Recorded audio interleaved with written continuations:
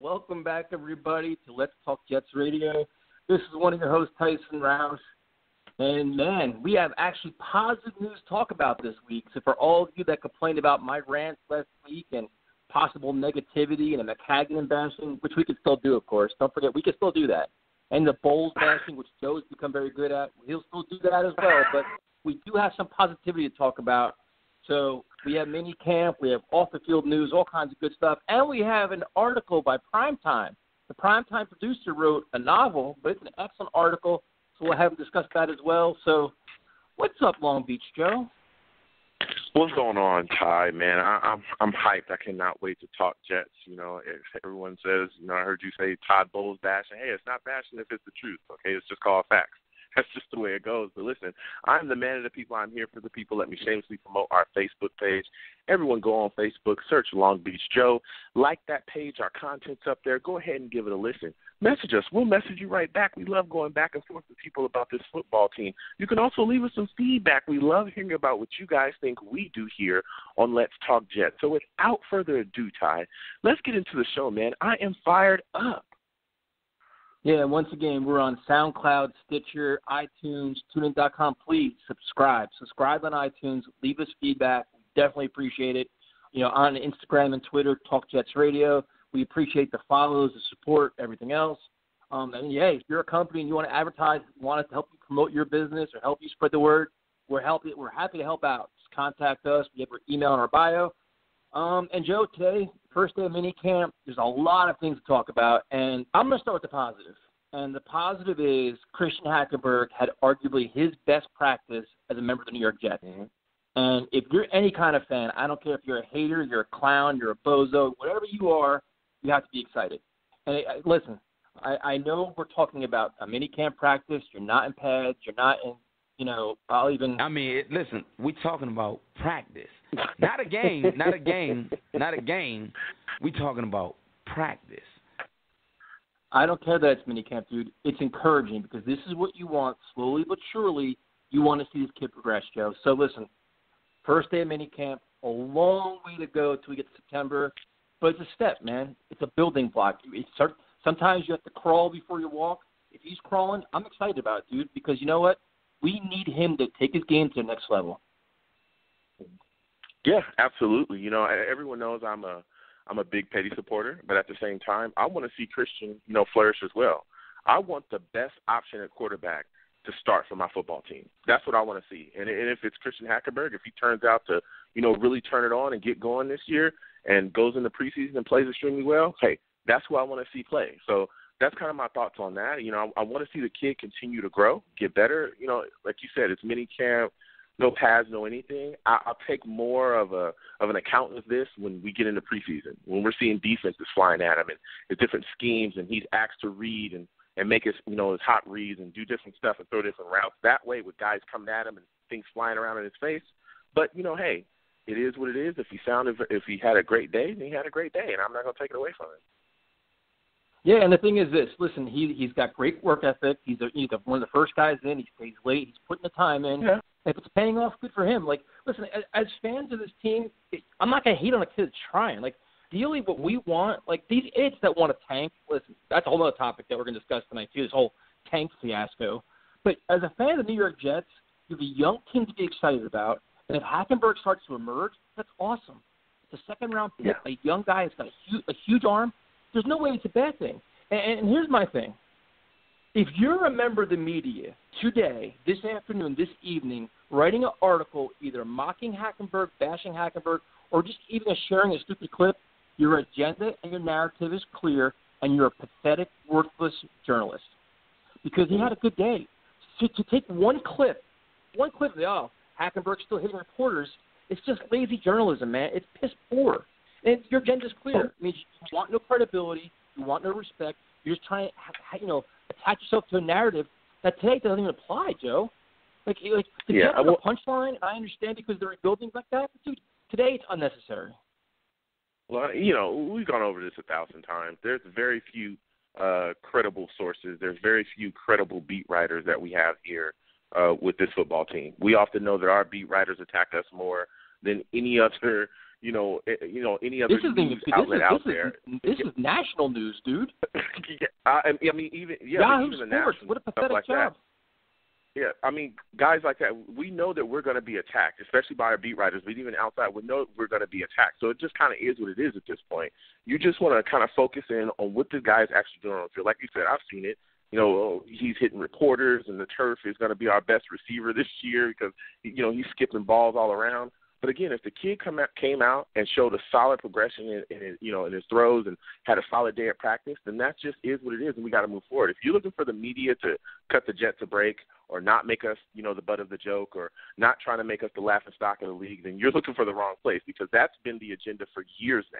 I remember a couple of years ago, people were saying that we were the worst team in the league, and we weren't even close to being the worst team in the league. So it just kind of is what it is. No, but see, listen, we're going to be a rebuilding team. You're going to be the brunt of a lot of jokes. All I'm asking is for a little bit of accountability. Listen, you're going to make all the jokes. That's fine and dandy. But when the kid's actually playing well or has good practice, at least hold yourself accountable. At least do your job. Your job is to report facts and report what's going on. Not be so just clickbait driven that you're so desperate for the joke when your joke's not even right. And furthermore, don't be the fans that give into it. The Yahoo Sports throws that thing out there. Oh, Hackenberg, another bad day or whatever. And you see, Jet fans, yeah, he sucks. Why? Why?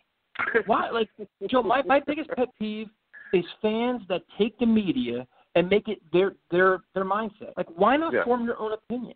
Why have Yahoo Sports tell you that Hackenberg sucks? Take the time to form your own opinion.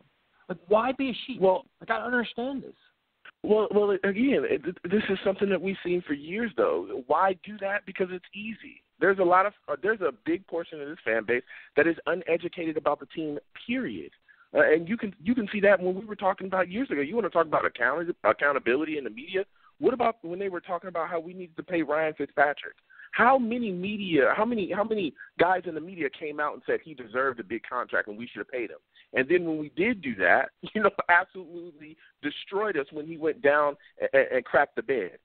No one was held accountable for those things that they were saying. They were all over ESPN. Guys were saying he deserved a big contract, but when he was trash, nobody said anything. Then it was the Jets got eggs on their face, and they're always making bad signings. These are some of the same guys that were telling us to pay him. So that's why I get it. I understand it, the frustration, but I don't expect any type of anything from the media. I expect the hatred. I expect the nonsense. I expect, a lot of guys not to do their jobs correctly in the media because that's just how it's been since I've been a Jet fan. But what I don't like is like what you just talked about. When supposed Jets fans ride with that narrative from time to time, whatever the negative narrative is, guys writing about how he sucks and all these other things, and then they just go right ahead and say he sucks too without really being educated or even seeing the practice themselves or even looking to see what this kid actually did or didn't. But that's just kind of how it works here sometimes with, Jets Twitter. Yeah, and the thing is, listen, I'm going to give credit to Manish. I'm going to give credit to Rich Cimini, Connor Hughes, all of them. Yeah. All the beat writers today all came out and said, Hackenberg had a great practice. There was no more jokes, no more listen, this is serious. It's a young kid. And you know what? I'll take another step. I'll give Manish credit for this. He wrote a great article today about leave Hackenberg alone. He actually went into detail explaining, listen, enough's enough. This is getting ridiculous. And a perfect example is there was 3 clips of him throwing passes today, 3 of them. One of them was a little bit off. The receiver kind of pulled up. It wasn't all on Hackenberg. All of a sudden, Hackenberg hits your quarter. So instead of taking a positive clip, Yahoo Sports, or any of the other clown organizations, you take the one that's kind of questionable. And that just shows your narrative. So today, Joe, it was the local beat did their job. I give them credit, man, because they all were positive about it, and they called it like they saw it instead of pushing their agenda. Now it was the national media doing it. It was like, come on. It's just and Jet fans as a group, take the time to read your own, read more, learn more about your team, watch the clips, watch everything before you just start spewing hatred on the team. And the thing is everybody, and there's a group of fans, this negative group of fans are just tank. And once somebody's making a friggin' T-shirt, tank. Why? I'm not looking for tanking, dude. I'm looking for a young team to play well, work their asses off, and maybe even surprise us. Hey, what if Hackenberg plays good and this team goes 7-9, 8-8? Are you worrying about a tank then? No, then you're excited. It's hey, we may have a young quarterback now. We have a young team growing with a young quarterback. That's what a rebuild is, Joe. Tanking is just it's ridiculous. This team has so many young players. They're motivated. They're hungry. They're working their ass off. I'm not wishing for them to lose. I want them to win with a young quarterback, Petty or Hackenberg. That's not. I'm not embracing the tank for that point. Yeah, absolutely. And even going back to the beat writers, listen, I understand. Manouche you said he wrote a great article. I have a history with Manouche, and I don't read anything that he writes because of a lot of things that he's said and done in the past. He likes to hop on both sides of the fence. I've seen him write positive articles about Geno, and then the year that it was supposed to be Geno's year, he wrote negative articles. I've seen him do a lot of stuff, unnamed sources. He's been a lot, of the cause of a lot of the circus that goes on around here. But my boy Connor Hughes, now that is my guy, okay? I read a lot of stuff that he does. I often agree with a lot of his takes as well. He brings the fire. So that is a guy that I read as well as Rich Cimini. And like you said, they wrote solid stuff. But moving on, going towards the tank, listen, there's a lot of fans that are looking at the draft and saying, we want Sam Darnold. But listen, tanking does not guarantee you Sam Darnold, and tanking also does not guarantee you success. There's been teams that have tanked in the past. We can talk about how bad the Browns have been in for years. And they're getting there, top of the first round every single year, and they're still stumbling and bumbling around. I want to see one of these two young quarterbacks step up. I want to see one of these two young quarterbacks take the reins here and be successful for us so that we can move forward. Maybe then, you look at the draft next year, maybe we don't have to take a quarterback like you spoke about. If Christian Hackenberg steps up and shows you, hey, I'm the guy this year, I can be the guy that you can build this team around, fine. Now we have, more that we can do with our first-round pick. We can trade down. We can see what value we have, and we can move forward. Even if Petty does the exact same thing, if he shows you that he can be the guy. But there's a lot of fans that are enamored with the prospect of Sam Darnold. A lot of people are comparing him to Andrew Luck, and just a lot of wild comparisons thrown out there. Which some evaluations may be great on that or true on that. Some may be a little bit off. But he's supposed the next big franchise quarterback, and a lot of Jet fans want the next big name. So I think that's where the whole tank for Sam is coming from. But like you said, I want to see one of these two young quarterbacks step up, and I'm cheering for them to play well because if they do, then that's one less question that we have on this roster. Yeah, this entire offseason, so many different media outlets have taken their shots at Hackenberg, bashing him, all this. But then he has a good practice. He's showing signs of development. There's no need to bash him. It's just unnecessary. And the whole tank thing for even Sam Darnold, but the whole tank thing for Sam Darnold, he's not a given. But just like you said, Joe, think about this. What if Hackenberg emerges, right, or Petty, either one? Yep. They win 5 or 6 games, and next year, the first round of draft, you get to draft an elite pass rusher. Check that out now. So now you have a young quarterback, a young defense, and now instead of worrying about quarterback, just saying, what if you had the chance to go after the pass rusher? Talk about rebuilding your franchise fast. Your whole ballgame changes. So the Jets fan, this Hackenberg dude has to be good for you. Yeah, or even then, like I spoke about a little bit earlier, you can take that pick and turn it into maybe 2 first-round picks and some value later on in the draft and get a pass or something else. So there's a ton of things you can do with because I believe even if they play well, we're still going to have a high pick.